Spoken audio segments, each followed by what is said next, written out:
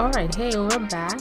So we're talking about population and migration. This is unit 2. And I am Miss V. And now we're going to get into population density. So before we talked about population distribution, so now we're going to get into population density and talk more about what that is. Alright, so let's continue. Alright, so before I was able to identify the factors that influence the distribution of human populations at different scales, when we talked about population distribution and different meanings and so forth attributed to population distribution.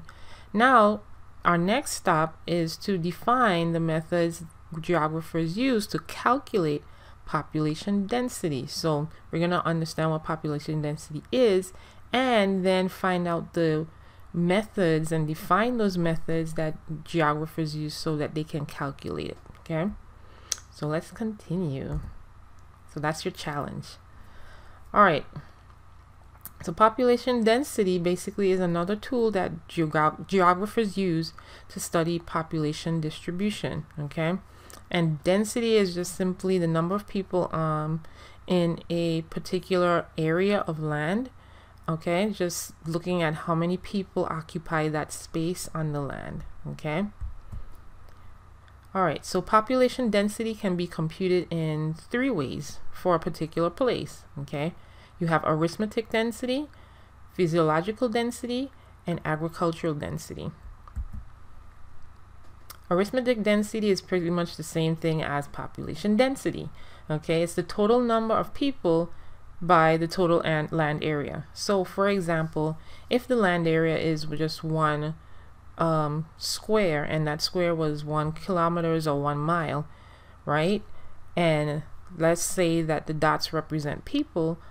If those are 10 dots on that piece of land, then we can say that the population density is 10 people per 1 square mile. So we can say that based on in the picture that there are 10 people per square mile, or in this case in the picture is kilometers, right?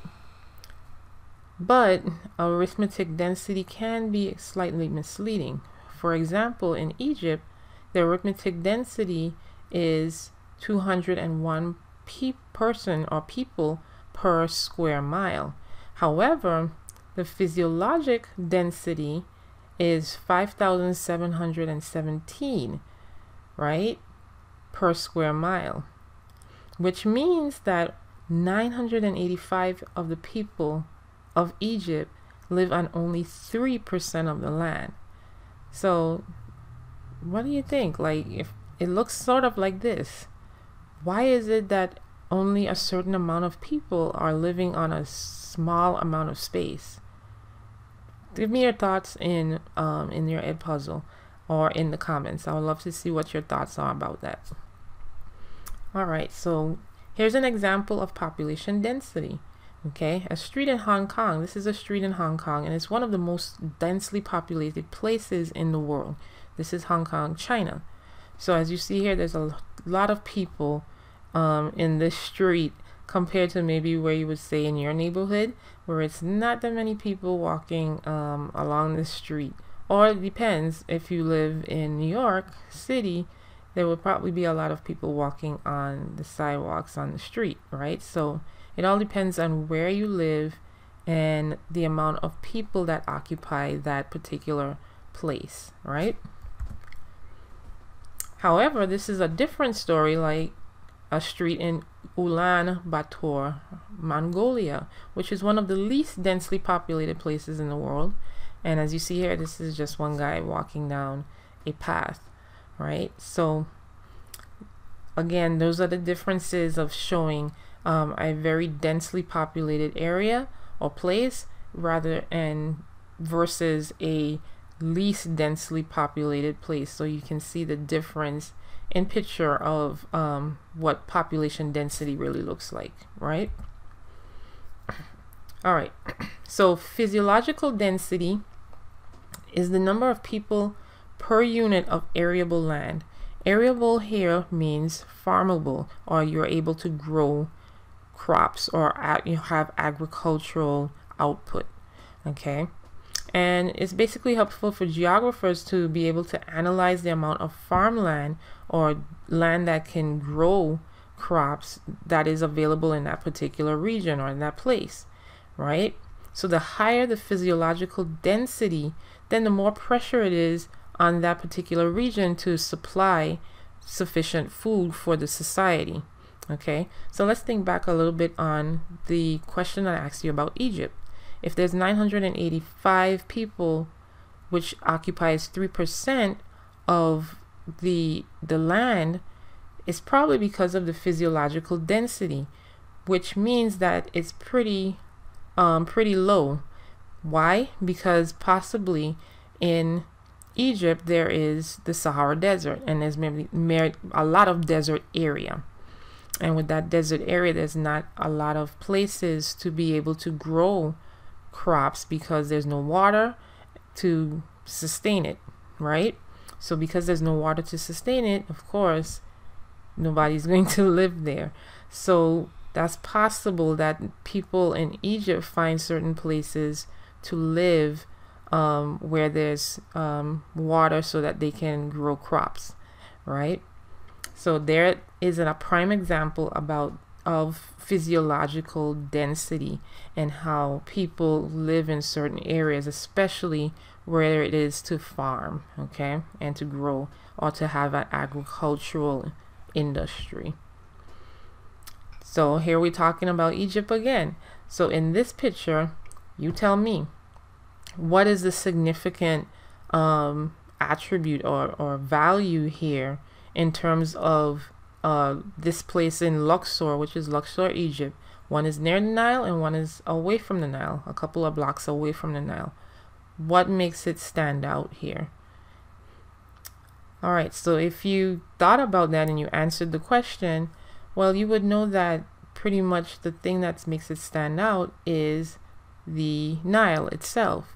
The water, as you see here, is giving fresh water to the vegetation, which would allow them to have agriculture and grow crops and food.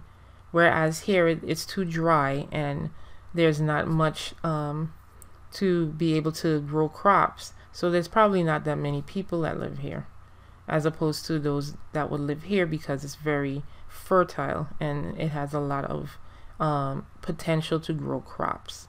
Okay, so the physiological density here, there may be more people living here than they would be living here. Okay, all right, awesome. Which leads us to agricultural density. Now, agricultural density is the number of farmers per unit of arable land. So now instead of looking at just people, we're looking specifically at the farmers who live on the farmland. Okay, so a very high agricultural density means that farms are actually on each piece of farmland, and there are people that are tending to that particular farm. Okay, low agricultural density suggests that usually there's a presence of a larger farm and more mechanized farming technology. So what does that mean? So if you look at this picture, the picture up here has about, let's see, 1, 2, 3, 4, 5 people. So we would say from this picture that there's more people here because they have to farm. They have to farm on the land. Whereas on the bottom, you see only 2 people, but there may be mechanized farming technology or farming machines to help harvest the food or the crops that they're growing here.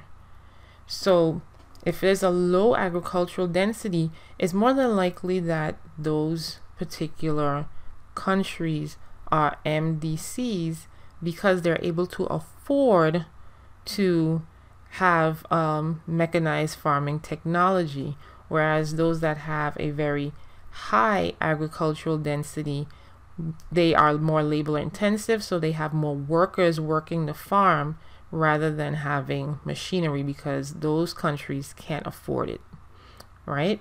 So thinking about that, let's try an example. Okay. According to this map, which countries have the highest agricultural densities? You tell me. All right, so if you said parts of Africa, the sub-Saharan Africa and West Africa, and also parts of South Asia and Southeast Asia, then you're absolutely right. That is correct. Based on the map, they have more farmers, or they're using the agricultural density to show that there's more farmers in these areas here than on other places. Okay, and of course, again, the higher agricultural densities, that means that those countries are more than likely least, or LDCs, or least developed countries, because they do not have enough economic output to purchase farming equipment or farming technology to help lessen the labor load. Okay, awesome. So there's going to be a quick check for those of you that are in my class. There's going to be a quick check through EdPuzzle. I need you to go ahead and make sure that you understand all of this information from this particular video. And now that you've done the quick check, I need you to think of 2 things that you found interesting for this video and write 1 question that you may have from this topic. And I will see you in the next video. Perfect.